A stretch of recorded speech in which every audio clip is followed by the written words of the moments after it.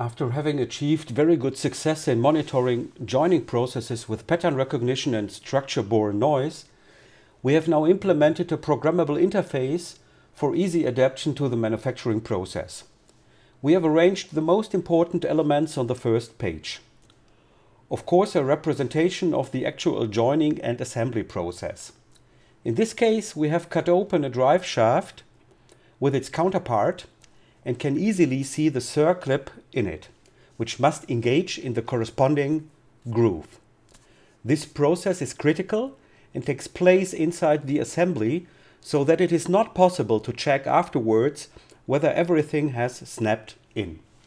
But while the component is being pressed together, frictional noise and emissions are caused by the engagement of this spring ring. The structure-borne noise provides clear signals even at very low forces. This can be detected excellently by the structure-borne sound sensors mounted on the outside of the process. In the picture below right, in the spectrogram of the QASS measurement technology, pulse mountains then become visible, which in the end enable the decision the retaining ring is correctly engaged. In the upper graphic, we visualize the statistical overview of the last joining processes. Here, different views can be selected, especially the shift overview. In this way, we always have the quality status of the series process in view. In the middle, we show the user the overview for the work shift, so that especially component types, production quantities, scrap rates, etc., the quality of the components are always in view. If we take a closer look at the process, we can see the actual structure-borne sound emission data, which are precisely captured and evaluated by the QASS pattern recognition system. Based on the similarity value to stored patterns, we can judge whether it represents a snap-in signal. Here, the data analysis capability of the QASS high-speed computers is applied.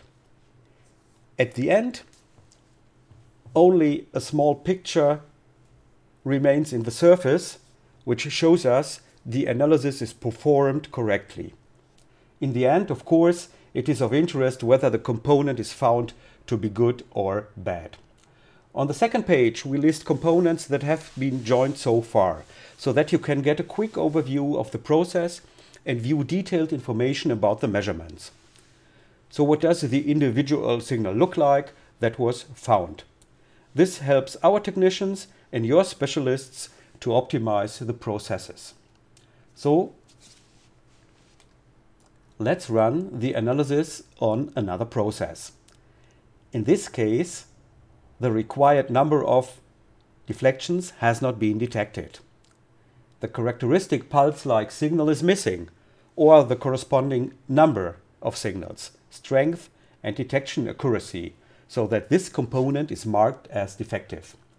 The joining process has therefore not taken place correctly, which is visualized by the image and displayed in writing, stored in the database, and of course communicated to the machine. The standard view at the machine is probably the shift view. The graph above offers different time periods, and usually the system starts with the shift view, which should then show the scrap rate in relation to the parts processed in this working shift. The settings for communication with the machine can be made on a special page. Prerequisite is the appropriate registration rights.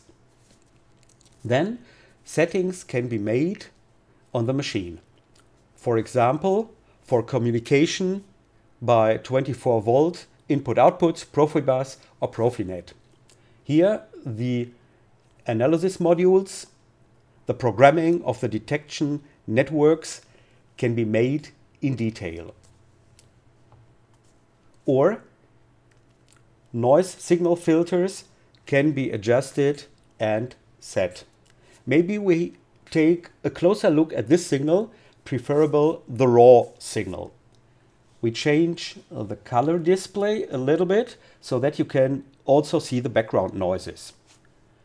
The spectrogram shows us that we evaluate emissions, in this case up to about 400 kHz, and that in many frequency tracks.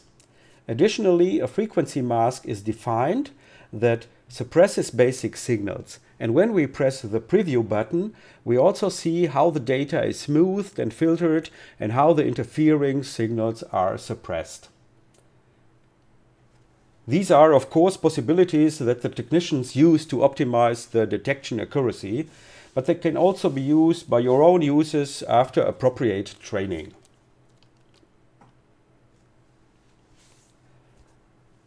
Back to the standard user interface. Like everything else in QASS, the user interface is adaptive. In reality, it is a programmable building block. We now switch to the editing mode and can then arrange the individual modules differently on the monitor. It is easy to imagine that there might be room for a second interesting graphic, or that the component does not move at all as assumed, but has a different orientation in the machine. We can arrange it so that the user gets a good impression of his process. Once the processes and the graphics have been programmed, everything is stored in the database, is automatically loaded with every project, with every type of component. Let's look at another example. The data remains the same, but we use a different visualization, and now instead of the part and the view inside the part, we have a view inside the machine. Of course, if we monitor frictional noise when joining a component, we can also monitor working noises from the machine with the same precision. Machine monitoring is therefore possible with the same system. This means that QASS measurement technology can be adapted to the whole variety of joining and assembly processes, both in terms of evaluating the signals, not only of structure-borne noise, but also of force, movement or distance sensors, and in terms of presenting the data to the user. And just as we adapt communication, analysis and user interface adaptively, we can also provide different data formats for your quality systems and additional evaluation tools. We have set ourselves the goal of creating customer-specific adaptations within 10 working days.